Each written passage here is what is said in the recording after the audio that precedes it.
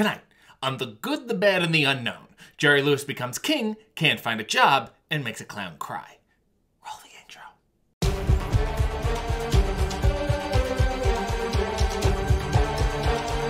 Hello, boys and girls. This is your old friend RJC, and I am back with another episode of The Good, the Bad, and the Unknown, where I take an artist and I find one work of theirs that I think is very good, one that I think is very bad, and one that maybe not a lot of people know about or are talking about. And this episode is a big one for me personally and professionally because we're talking about the wonderful Jerry Lewis. I am obsessed with Jerry Lewis, not just his work, but the man. Very polarizing figure. Obviously had tremendous success, also had tremendous failures. He was a hard hitter. He would swing for the fences. So his big hits were huge hits, and his misses were, well, we'll see.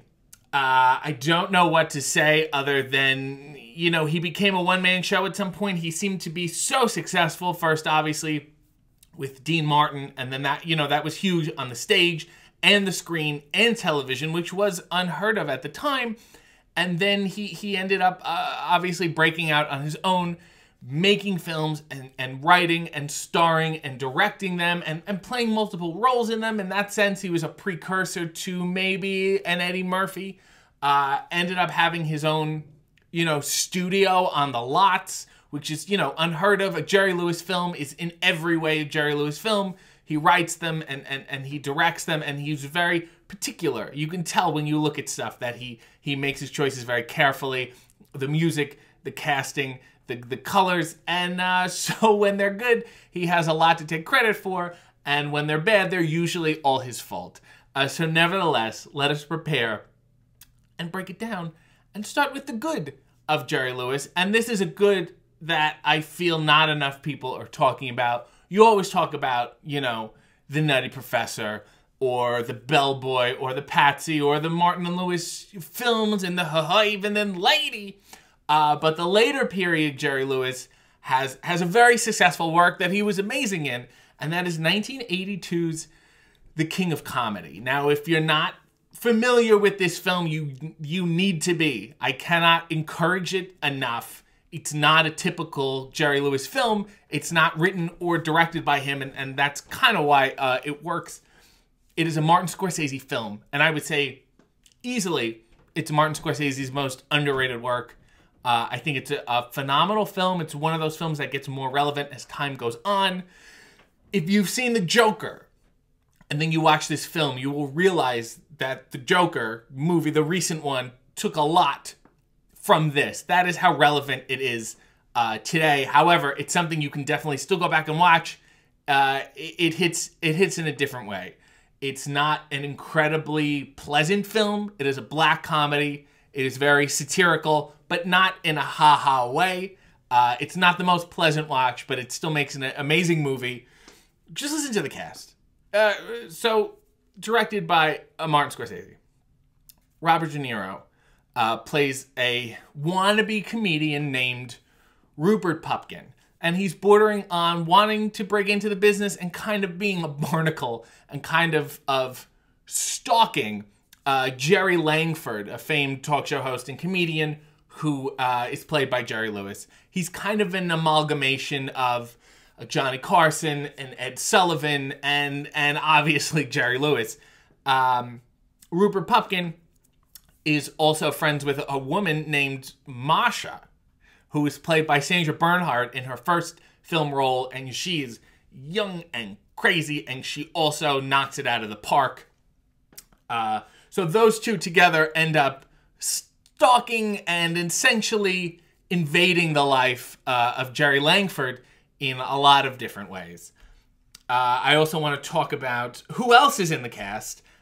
Freddie D. Cordova, who was the booker of The Tonight Show. He plays the producer and booker of The Jerry Langford Show. So there's a lot of stuff that's really blurring the lines of reality here in a very good way. Tony Randall is in it as himself. Victor Borge is in it as himself. Joyce Brothers is in it as herself. And, of course, true to all the Scorsese films, his mother's in it.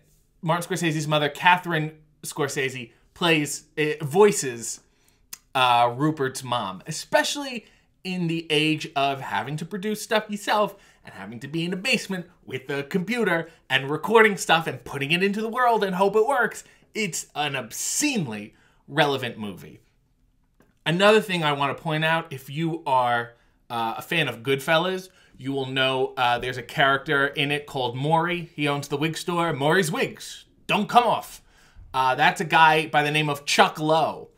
And he was actually Robert De Niro's landlord, I believe, at the time. And that's how he ended up getting into these films. He also has a blink and you'll miss it role. It's really a background role that you probably, if you've watched The King of Comedy, you probably missed it. He's in it. He's sitting in the back of a restaurant, literally behind the scene. But once you end up seeing him, you can't look away and you'll realize it's him. So if you have watched this movie already, please go watch it again, just for the Chuck Lowe appearance. So this is the deal with this.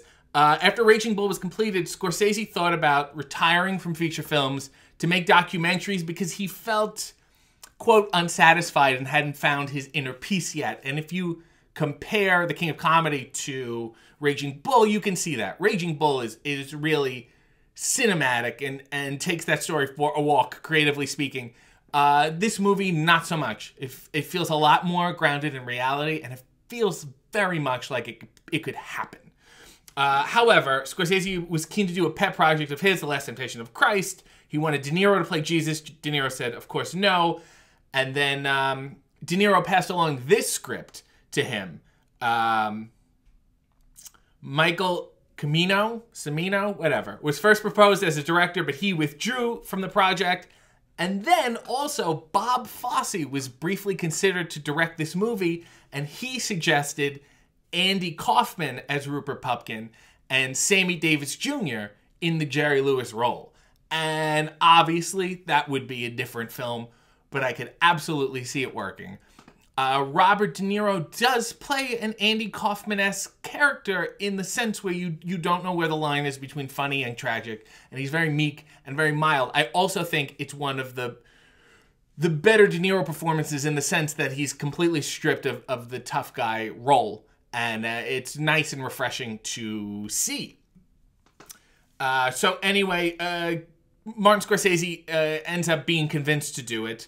Scorsese had high praise for Jerry Lewis, stating that during the first conversation before shooting, Lewis was extremely professional and assured him before shooting that there would be no ego clashes or difficulties, which is probably bullshit, but I think Scorsese was smart enough to know that he was dealing with Jerry Lewis, and Scorsese said he felt Lewis's performance in the film was vastly underrated and deserved more acclaim. I think it does too. I think it's a great performance. You rarely see Jerry Lewis rein it in. Anytime there's a camera in front of him, he's always hey and putting like a broken cigarette in his mouth or having these glasses on. It's a good performance, and you're like, wow, if you kept going this route, you could have done, you know, a lot more. But obviously he was compelled to do what he knew. De Niro also spent months watching stand-up comedians to get the rhythm and timing of their performances, and fully in phase in his character, and this is so De Niro. He declined to have dinner with Jerry Lewis before the film, because he was supposed to be at his throat and ready to kill him for his chance, so he didn't want the friendship and the bonding to ruin their on-screen story. According to an interview with Lewis in the February 1983 edition of People magazine, he claimed that Scorsese and De Niro employed method acting tricks, including making a slew of anti-Semitic epithets during the filming in order to pump up Lewis's anger. And if you are familiar with the argument they have when Rupert Pupkin breaks into Jerry Langford's home, I think you could see how that would have worked. You can still feel like a lot of the dialogue is definitely improvised in the sense that it's not tightly rehearsed, and it works in that favor. Lewis said he was invited to collaborate on certain aspects of the script dealing with celebrity life. Originally, the character's name wasn't even Jerry Langford, but Jerry suggested, listen, like, I'm known, if you want me to be a celebrity, like, let me be a little bit of me. So they decided to change the name to Jerry. So when Jerry's walking down the street in the movie in New York, people are recognizing him for real and yelling out, "Hey, Jerry." And that, of course, is smartly used in the film. Jerry suggested an ending where Rupert Pupkin kills Jerry, but it was turned down. As a result, Lewis thought that the film, while good, did not have a finish. Incredibly, beautifully pompous Jerry Lewis thing to say.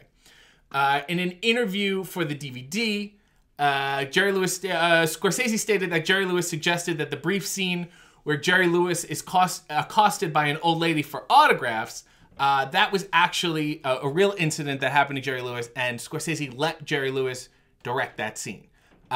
Because it did happen to him, and Jerry is a famed director, and he certainly knows what he's doing on that front.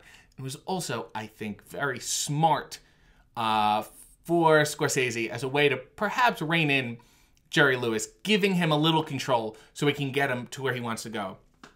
Another interesting fact is that the Jerry Langford role was originally offered to Johnny Carson, who was still hosting The Tonight Show at the time, because this is, what year is this? Tonight Show didn't end until the early 90s, and here we are in 1982, so he's still riding the wave of Tonight Show. Tonight Show is still #1 at the time, and Johnny turned it down because he only wanted to be on TV, and he was very much married to his talk show and didn't want to take any chances with the perception of that, and that's fine, but you could only imagine what would happen for him to be in a movie like this and then still be on his talk show. It would have been very, very interesting. The movie is critically acclaimed. Critics love the acclaimed. A little Jerry Lewis. Critics love the movie. Box office bomb. I don't know. I think it was because it's an uncomfortable movie. It's a hard sell in the sense that it's Jerry Lewis not being funny, so that's not what they know from Jerry Lewis. Having said that, it's a dark movie. It's unsettling. It's disturbing, but there are also some incredibly funny moments in the movie, but they make you work for them, which is the genius of this film, and to me it makes the funny moments even funnier. Even better, and it certainly translates to the film, is that Jerry and Sandra Bernhard did not get along. Jerry allegedly was perhaps not the biggest fan of women in the business, which is just a terrible thing. However, that tension is really used to Sandra Bernhard's advantage. She was young. She was hungry.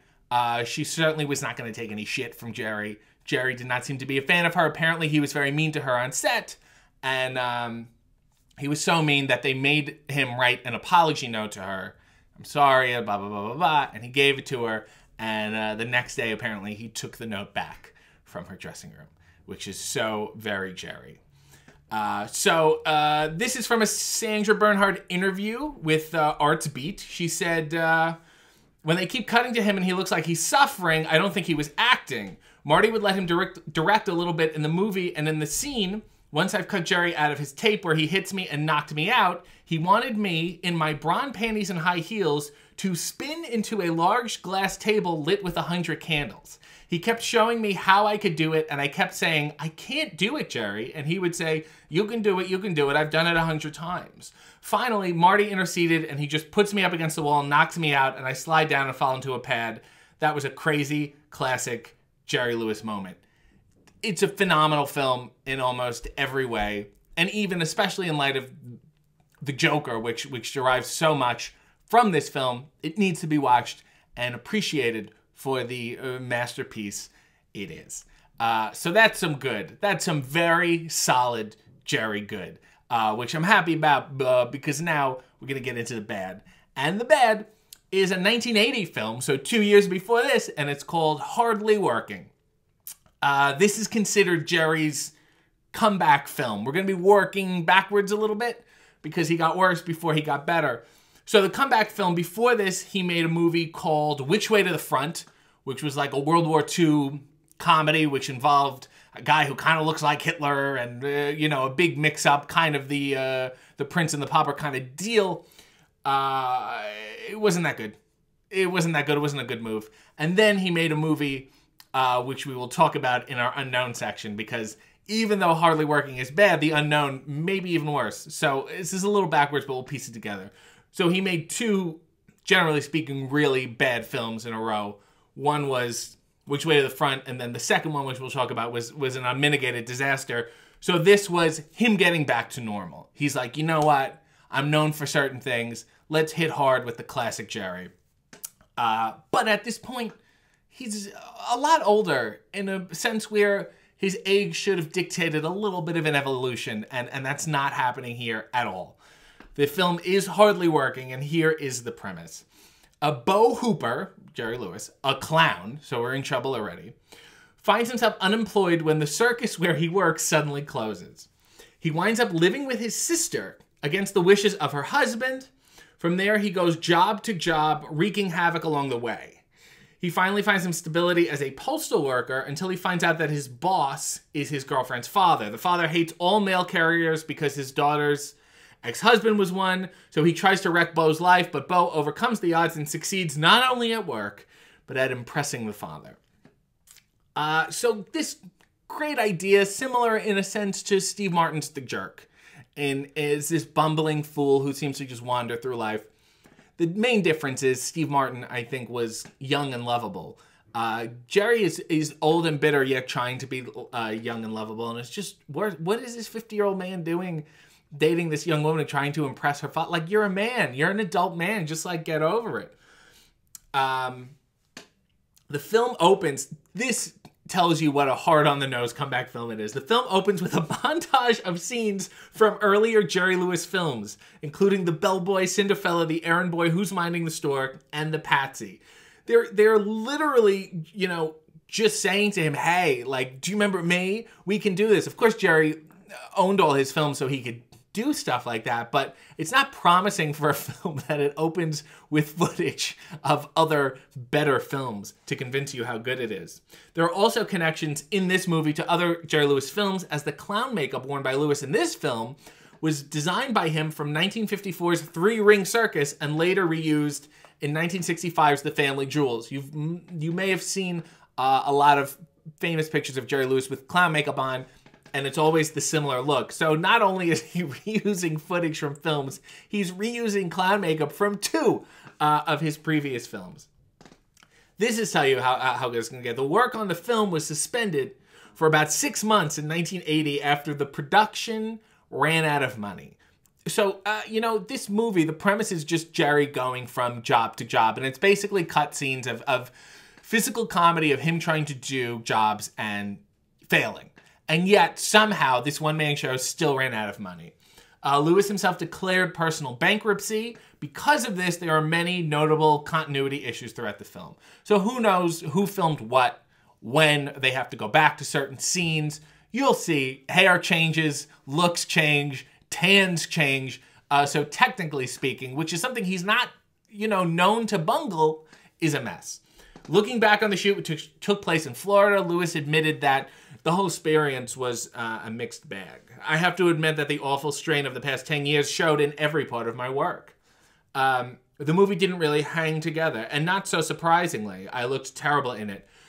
Yeah, Jerry's pretty worn out. You go personally bankrupt after all this success, and on the heels of his other two failures, to have this is like 3 in a row. Like, dear Lord, maybe you should just hang it up. You know, not to criticize, you can just tell that that's written on his face. Here's a fun thing, a fun note. Lewis's future wife and the mother of his daughter, Sandy Pitnick, has a cameo as a disco dancer, so keep your eyes peeled for a hip-looking Sandy. Lewis also played the part of Little Old Lady, dressed in drag. During the closing credits, that part was credited to Joseph Levitch, which is Lewis's real name, or he claims for it to be his real name. Nobody has any real idea, because they would just fudge things back in the day. Amazingly, even though critics hated this movie, it was not a bomb. It was a financial success in the sense that it did make money. It wasn't this blowaway hit, but it did very well in the sense that he could continue to make more movies. But critics hated it, and to illustrate to you how, here's a review from Roger Ebert, who gave it 0 stars. One of the worst movies ever to achieve commercial release in this country. No wonder it was on the shelf for 2 years before it saw the light of day. Leonard Maltin gave it 2 stars out of 4, commenting, not a very good movie. The opening montage is much funnier than anything that follows. When the movie was first shown in Miami, critics were not invited to the premiere, which is a horrible sign, as Fox was afraid the word would get out about how bad the film was. He was simply too old to keep doing this shtick. And, you know, in the 80s, that style of comedy didn't really work anymore. And he's not aware of that.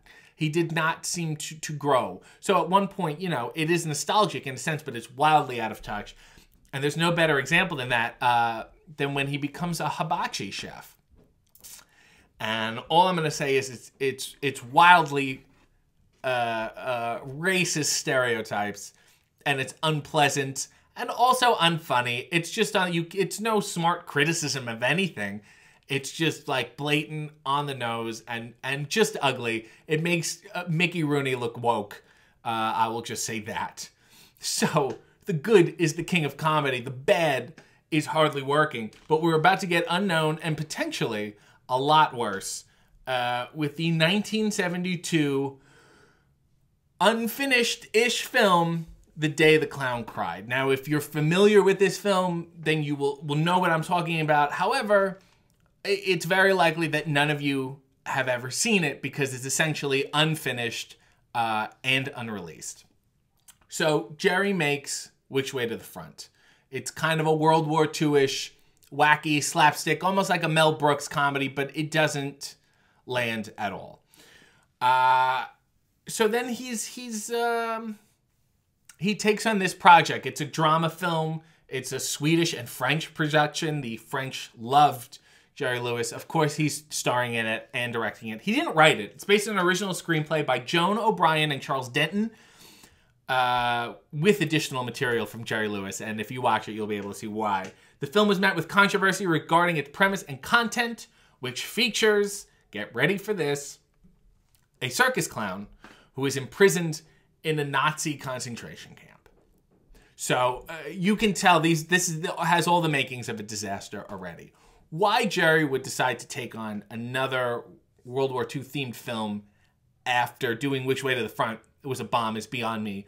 Why he would decide to play a clown again, I don't quite understand. This would essentially be his third time playing it, but then he would go to play another clown in Hardly Working. So it's like, what are you doing? We get it. You make people laugh, but okay, let's read the premise. Keep in mind this is an unfinished film, so this is pieced together from footage that was already released and the script, which is allegedly the actual script. No one is quite sure what the full deal is right now, and we'll find out why.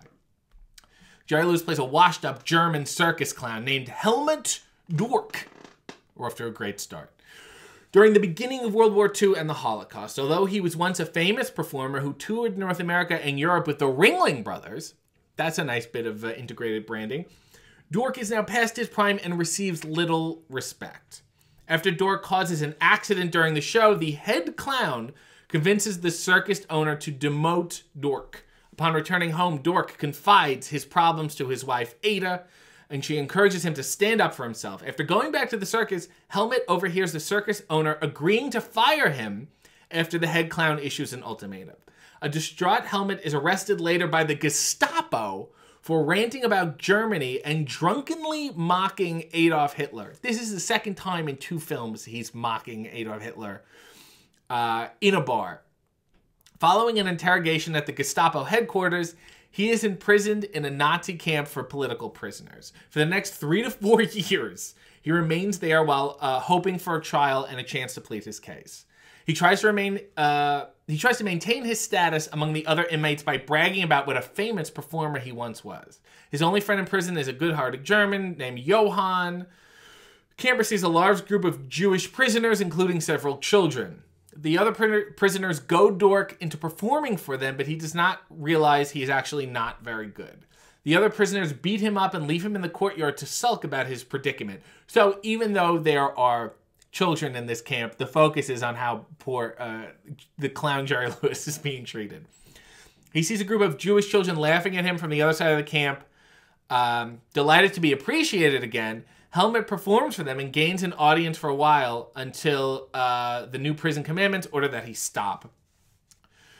To make a long story, he ends up accidentally accompanying the children on a boxcar train to Auschwitz, and he's eventually used in Pied Piper fashion to help lead the Jewish children to their death in the gas chamber. This is so bleak and depressing. even for a drama, and it's done in such a way where you would ask yourself, why would anyone do it? Like, what point is there to prove about doing it this way? Knowing the fear the children will feel, he begs to be allowed to spend the last few moments with them, leading them to the showers. He becomes increasingly dependent on a miracle, but there is none. He is so filled with remorse that he remains with them, taking a young girl's hand and walks with them into the chamber. So this is the thing. It's a drama film. Obviously, it's not pleasant. There's a lot of commentary there. The real issue and what makes this wildly inappropriate in a sense is Jerry still plays his clown comedic moments as full-bore 110% Jerry Lewis. So it is just wildly, wildly out of touch in every single way. He's incapable of toning it down here, and it's just, quite frankly, inappropriate and uncomfortable and bizarre. And you can see why this film is going to have the troubled journey that I'm going to tell you about right now. So, in 1971, while performing at the Olympia Theater, Lewis met with producer Nat Washburger, who'd offered him the chance to star and direct in this. Previously, the role was offered to Bobby Darin, Milton Berle, and Dick Van Dyke. I could see Milton Berle having just as much trouble in this movie. However, someone like Bobby Darin or a Dick Van Dyke perhaps could have hinged on hitting the genuine notes of a sad clown. I look at this film, I look at footage, and I go, you know, if it was someone like Gene Wilder, who can very much be funny at times, but also charming and sweet and sympathetic and has a lot of pathos, as they say, I could see it being a much more reasonable choice to make. They all declined. Lewis was initially reluctant to take the role, especially after reading the script. He said in his biography, the thought of playing Helmut still scared the hell out of me. In addition, he felt that he was wrong for the part due to the strong subject matter. So Jerry's aware of, like, hey, you know, I do make wacky comedies, and this is probably not something I'm able to handle. He also said, why don't you try to get Sir Laurence Olivier? I mean, he doesn't find it too difficult to choke to death playing Hamlet. My bag is comedy, Mr. Washburger. And you're asking me if I'm prepared to deliver helpless kids into a gas chamber? Ho ho, some laugh. How do I pull it off? Nevertheless, he rereads the first draft, and he thinks that by taking this on, he would be doing something worthwhile in light of, you know, the Holocaust and World War II and speaking out against Nazis and hate and, you know. So that I can understand. He's compelled to take this on, and really, he thinks he can do some good in the world with this, but he's also aware that it's a huge risk that may not pay off. He signed on to the project, but in order to make it, he first had to perform at Caesars in Vegas for a month in order to fulfill the terms of his contract with Caesars. So he's going to make it, but everyone has to hold on a month. So we get off to a slow start already. In February 1972, he toured the remains of Auschwitz and Dachau concentration camps to shoot some exterior shots, and also in Paris, all the while reworking the script. He lost 35 pounds in 6 weeks by eating nothing but grapefruit, which is a very popular diet, though I do not recommend it. So he's running on straight acid when you're watching this movie. Principal photography was in Sweden, but there was numerous problems with the shoot. Film equipment was either lost or delivered late, and the necessary money was nowhere in sight. Lewis was repeatedly assured that money was forthcoming by Washburger, who did not appear at all on set. Something tells me Washburger is really a little bit of a scam artist here. Jerry was convinced, I think he tugged at his heartstrings, and now he's being taken advantage of. Washburger not only ran out of money before completing the film, but his option to produce the film expired before filming began. So, you know, a lot of these contracts have a certain window of time that you need to do something in. If you don't do it, it elapses and it goes back to the original owners. He had paid the writer, O'Brien, the initial $5,000, but failed to send her the additional $50,000 due to her prior production.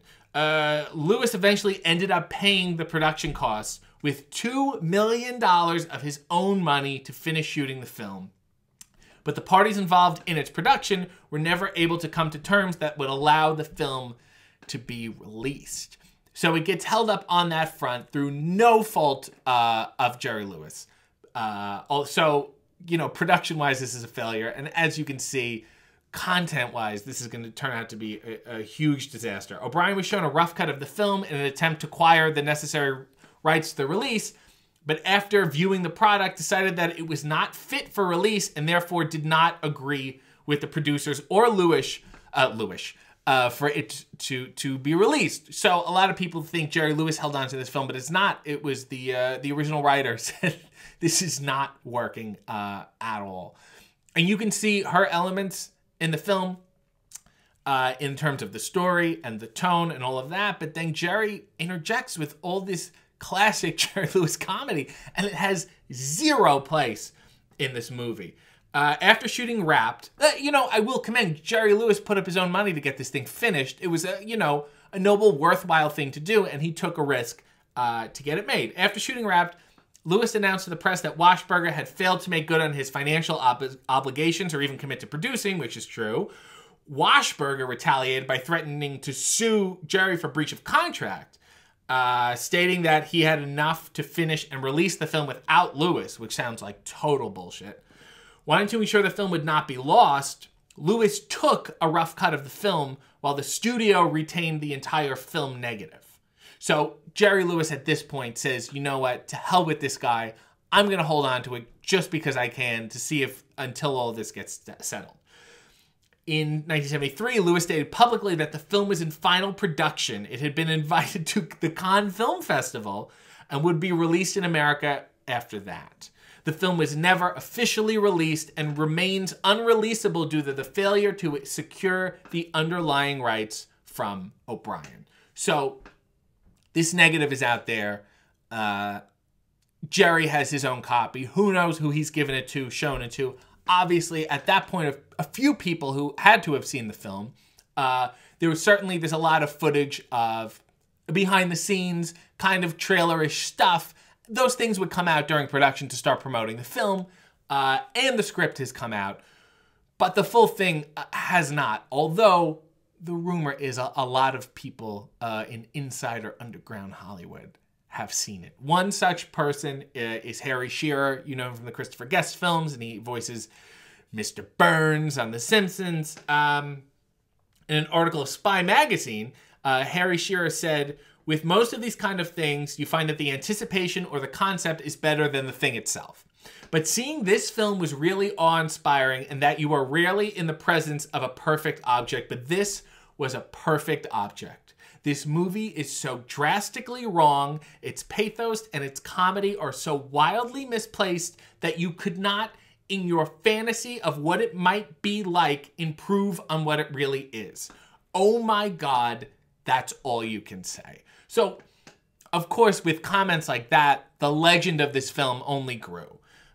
Shearer, who did not know Lewis at all, gave his opinion on why Lewis would make the film. He thought, you know, Jerry must have looked at this film and said, well, this is really Oscar bait. And that's always the joke, is that the Oscars, people make Holocaust films or films about being gay or having AIDS or whatever, as they always feel like the Oscars will vote on those films.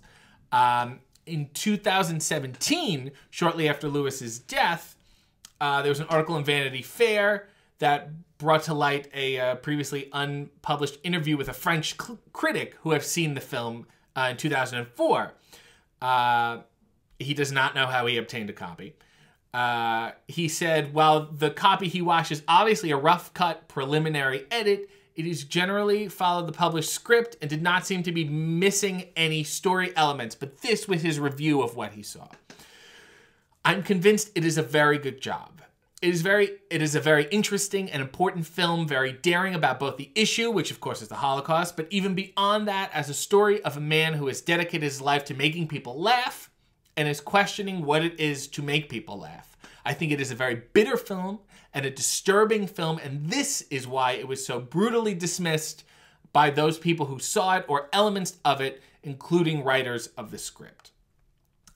In 2013 interview with Jerry Lewis with Entertainment Weekly, when asked about the speculation surrounding the film, Lewis said, "I think it's like bad advertising. For it to become what it has become seems unfair. Unfair to the project, unfair to my good intentions. The Day the Clown Cried's infamousy has grown so large," he added, "that it now has to either be better than Citizen Kane or the worst piece of shit that anyone ever loaded on the projector." I think there is also an element of power Jerry has in holding this secret film that has so much controversial buzz about it. And I think that's also another reason why he liked holding on to it, because as it got on and stories are spun and people have seen it, and I know people who have seen it, and I do have a friend who has seen it, and I said, "Is it everything that you?" And my friend just said, "Yeah." So, you know, your mind goes crazy with what it could possibly be. Having said that, I think there are a lot of elements there that could have worked from what I've seen, because in another sense, it echoes a later work which was very beloved, Life is Beautiful, with Roberto Benigni, where he's trying to entertain his son in the concentration camps. Tone matters. How you do stuff matters. And having sympathetic characters that you can understand matter. And Jerry Lewis is a wildly successful person, and who was always a, dare I say, boisterous clown. And the fact that he can't turn it down, or tone it down, makes you realize, gee, maybe this was a bad idea. However, there is some wonderful, wonderful light at the end of this tunnel. If you are very frustrated, if you haven't seen it, first of all, if you look online, there are a lot of clips, production stills, and promo reels and things of that nature. A German documentary film crew, I think, or maybe they're Swedish, tried to piece it together and refilm stuff from the full script to see what the film looked like. They tried to do a behind-the-scenes kind of documentary just to figure out what the deal was. That's on YouTube. It's very interesting. However, even better than this, in 2015, the LA Times reported that Jerry Lewis had donated a copy of the film to the Library of Congress under the stipulation that it not be screened before June 2024, which I'm convinced he set that date because he knew by then he would be dead for sure. The Library of Congress intends to eventually screen it at their audiovisual conservation campus in Virginia. Rob Stone, curator of the Library of Congress, had stated that they will not be able to loan the film to other theaters or museums without permission from Lewis's estate. Stone has also stated they do not have any intent to release the film in any form on home media. And in a December 2018 article for the New York Times, Stone stated that the Library of Congress does not have a complete print of the film. So even though obviously there was a negative at some point, nobody knows who owns it. Nobody knows what happened to it.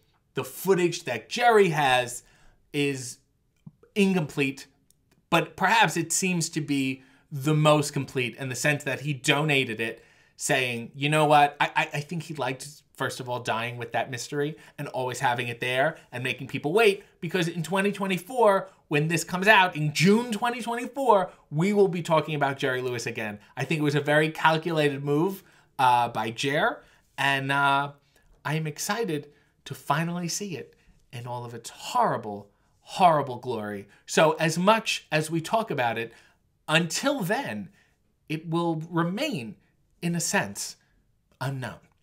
So this has been my TED Talk dissertation on Jerry Lewis and his fine work, the good of the King of Comedy, the bad of Hardly Working, and the unknown, at least for the next 4 years, the Day the Clown Cried. I am RJ City, and this is what I've chosen to do with my life.